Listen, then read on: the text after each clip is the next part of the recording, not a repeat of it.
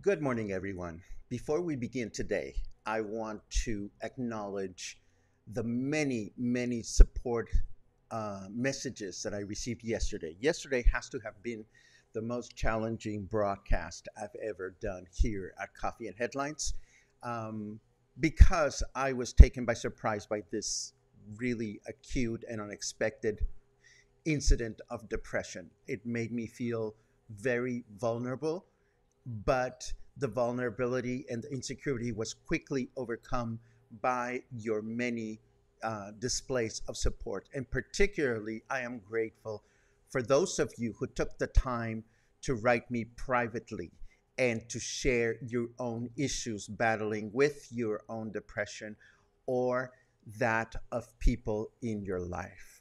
For those of you that don't live with depression or maybe have not had a chance to see it up close and personal, today I will leave you with an important and beautiful video that I found, which is called I Had a Black Dog, His Name Was Depression. This was put together by the World Health Organization, and it would mean so much to me if you all would spend some time watching this today. It's very short, but it will give you a good appreciation on how depression is real. And for some of us, it is something that is really a challenge. So, with that said, again, I want to thank you from the bottom of my heart for providing for a safe environment for me to share my feelings. And hopefully, for those of you that have issues that you wish to share, for you to also feel comfortable sharing yours. This is Coffee and Headlines.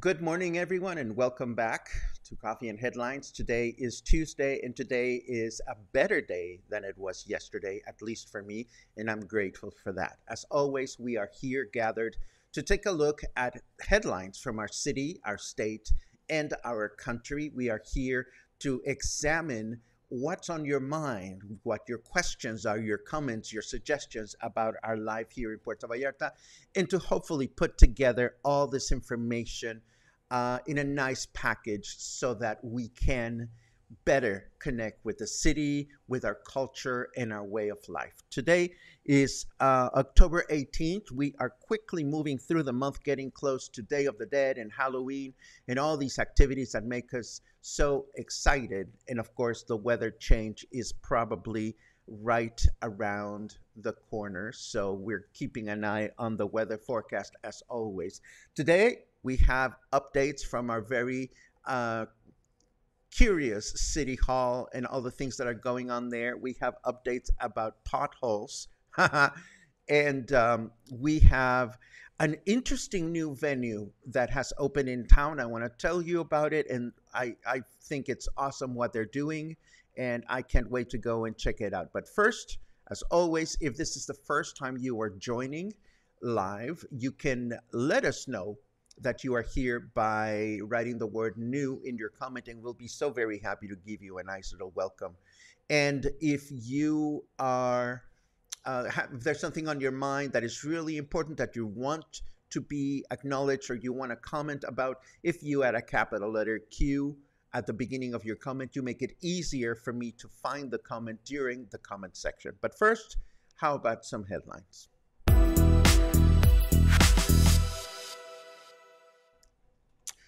Okay, so while the municipality of Puerto Vallarta's expense reports are still up in the air, the city council resumed their meeting with other important pending issues, including the approval of the city's income law, in which the sources of income for the year are outlined. Again, this is about income and not about how the city spends its funds, which continues to be an unresolved, messy, and even legal affair. Where does that leave Mayor Michel? Well, This past Friday, he received a formal notification of the legal demand placed against him by council member Carla Esparza, of who is accusing him of gender based political violence. When questioned about this, Mayor Michel acknowledged the legal notification, but he stated that he has not treated anyone disrespectfully. And when asked about the alleged alternate government run by his sons, he continues to deny this allegation. I suppose it's all wait and see for this one. Now, this is sad, but I think it's funny. I'm not entirely sure that it's funny because my perception has been a little skewed over the past few days. But you would think that if you are the director of public works in any given city, you should know, you should not need a reminder that part of your responsibility is to fix potholes on the street. You shouldn't even need a reminder from your boss, the mayor, because it is part of your job, right? Well, now that the city council was able to resume their regular meetings, one of the hot topics was the issue of potholes throughout the city. And it's gotten so bad that the city council agreed to demand that they are fixed immediately. And they even voted for it. Like the initiative was to propose that the director of municipal public works should develop and execute a permanent program that addresses potholes to bring a sense of security to drivers. Now, think about this for a moment. And, one has to wonder why it takes a city council to tell a public works director, who, of course, was hired for the job because of his or her expertise in public works related topics, to do their job. I don't know if it's funny. I don't know if it's pitiful, but this is the city that we live in, the most friendly city in the world, and the city with probably most potholes in the world. You tell me what you think about that one. And if you were feeling miffed because the government told you that you couldn't smoke and drive in your car, you can relax. The government has changed their mind, or rather, they've decided to clarify the issue because apparently the new mobility law was not precise enough to indicate that the issue of drivers that smoke only refers to city bus drivers. And who would want to hop on a city bus with a driver smoking anyway? That's a mystery to me, and I think I would find it revolting to hop on such a vehicle. So I'm sure that those of you that smoke and drive are feeling better about this. So now let's take a quick look at the weather forecast and we'll take it from there.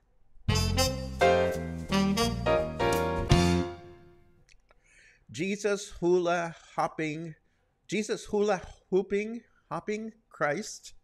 It's partly, oh my God, let me start that again. Jesus hula hooping Christ, it's partly fucking cloudy. Okay, I can see that our weatherman is in a good mood today. It is 25 degrees right now, but humidity continues to be at 100%. It almost seems like humidity is wanting to leave with a bang or a sweat.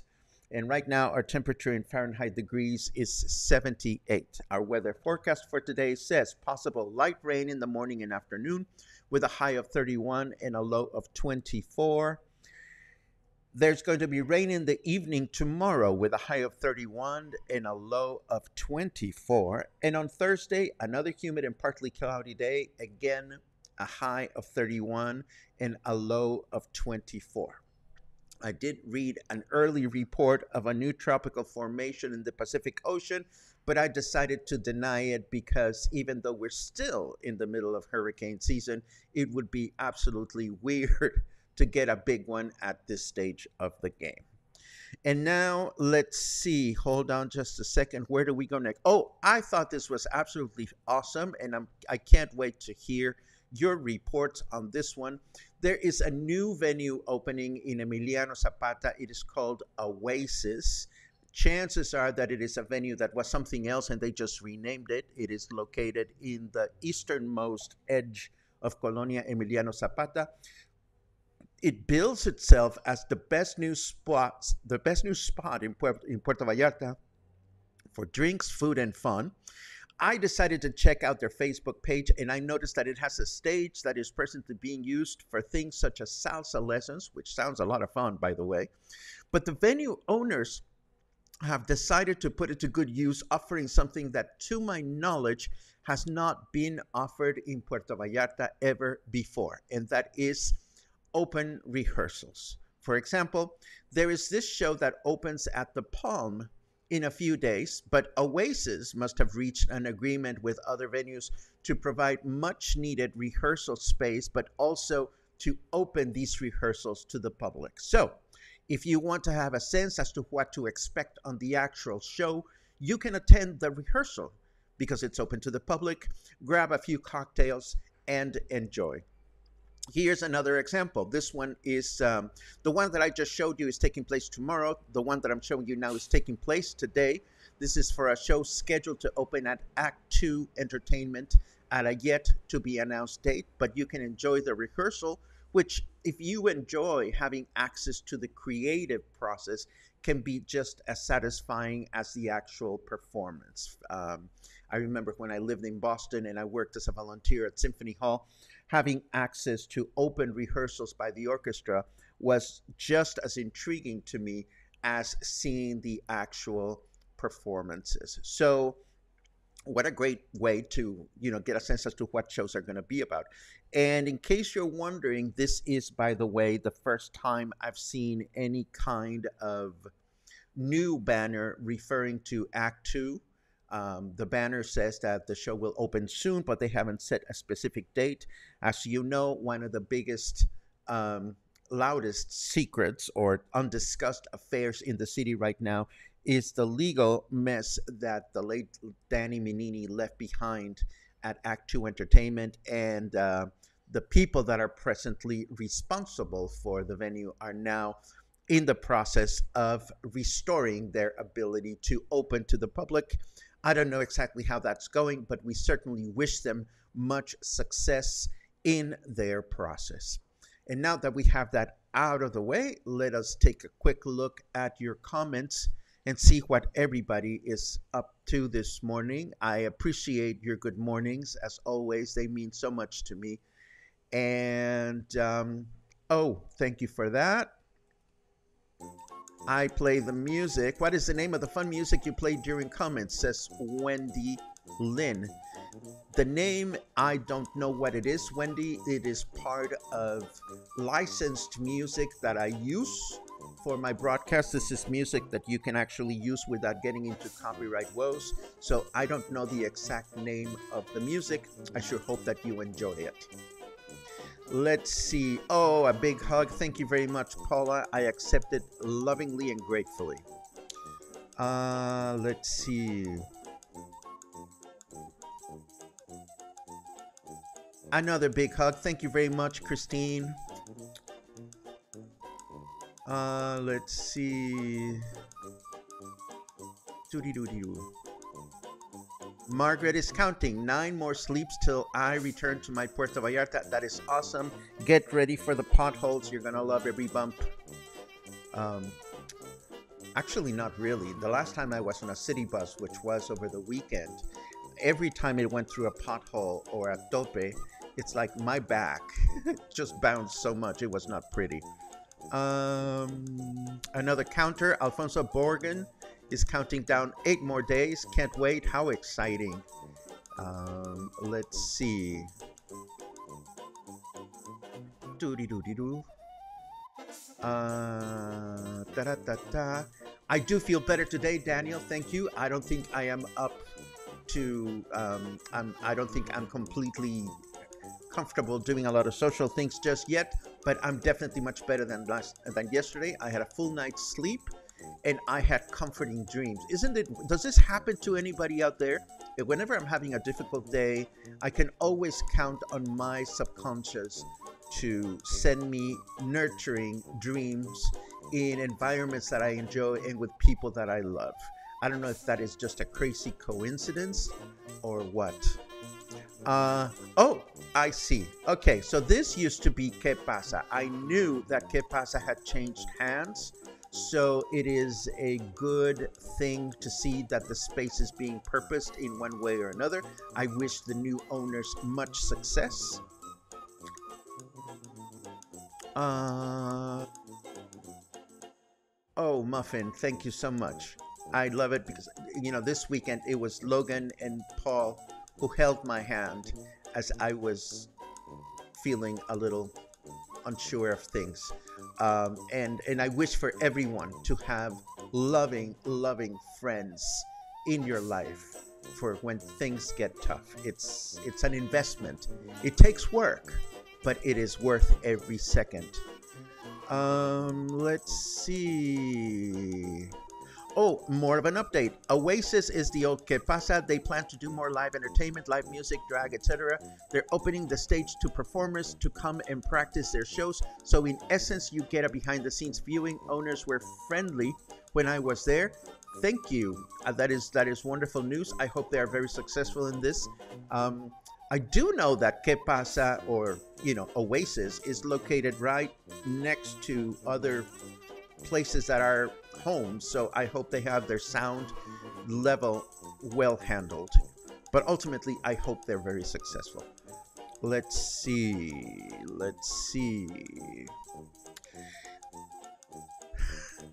Love that happy music. I'm gonna put it on a speaker next time we have a meet and greet for Coffee and Headlines. I'll bring it on a USB stick so that we can enjoy it together.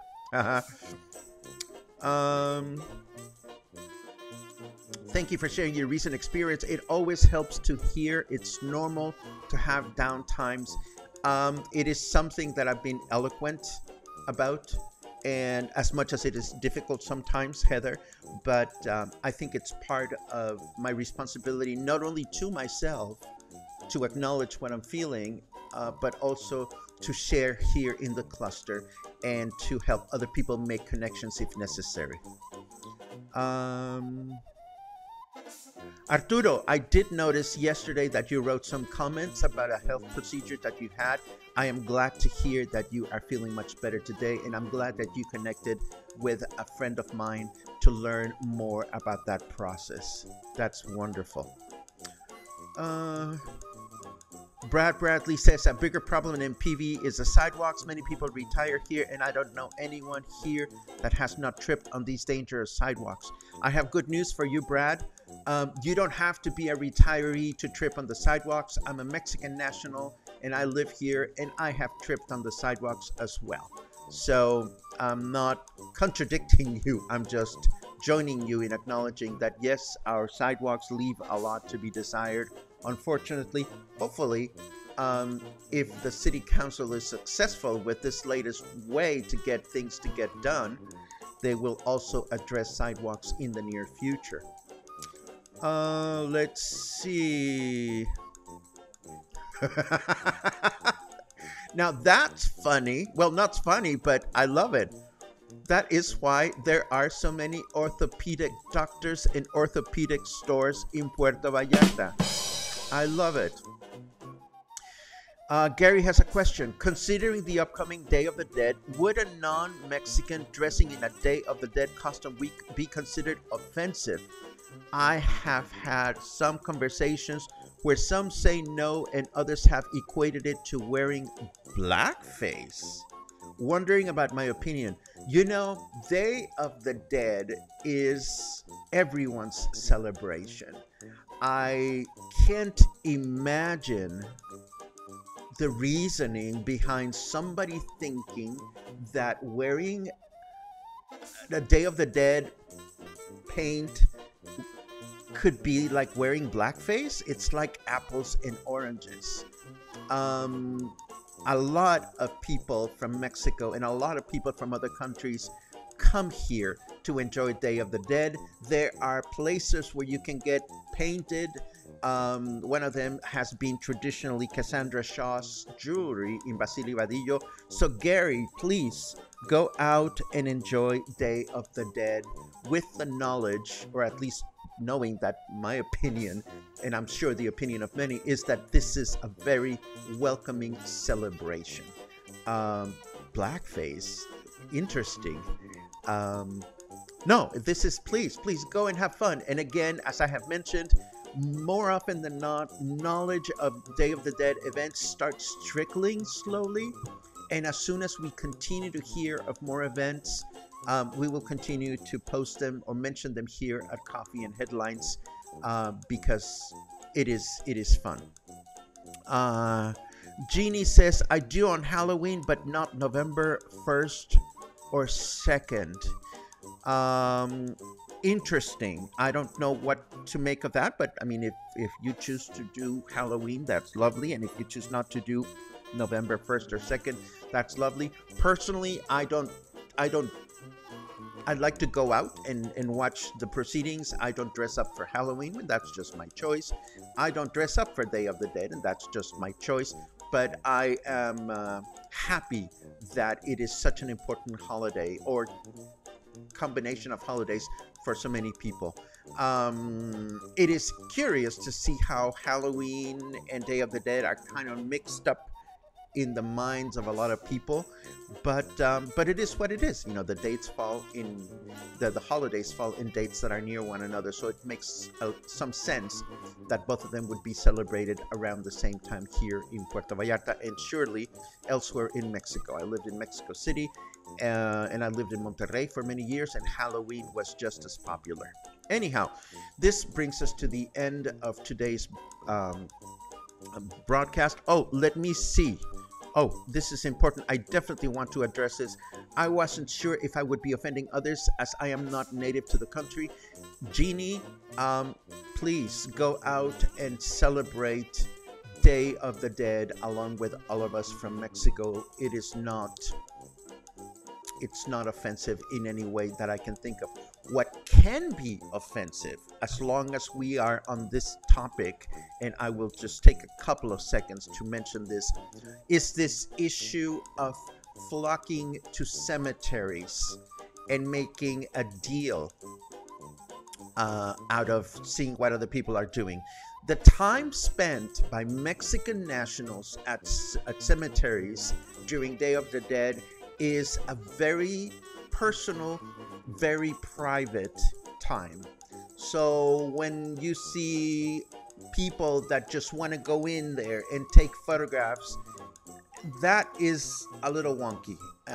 And it has always been advised, to the best of my knowledge, that if you see families having their own ritual next to the graveyard of the tombstone of a loved one, you know, this is something that, you know, you want to keep a distance, and you want to let people go through their very personal and family only process. And that's just my 2 cents. But other than that, being out and about, as Arturo has said, we Mexicans feel flattered when our traditions and culture are welcomed by foreigners. So go ahead and have fun. Absolutely. And this, my friends, brings us to the end of Coffee and Headlines for today. We will be so very happy to be back here tomorrow. And as always, and as I mentioned before, your company and your support and your nourishment of this community mean the world to me, and that makes me very grateful. Go on and have an awesome day, and I'll see you again soon.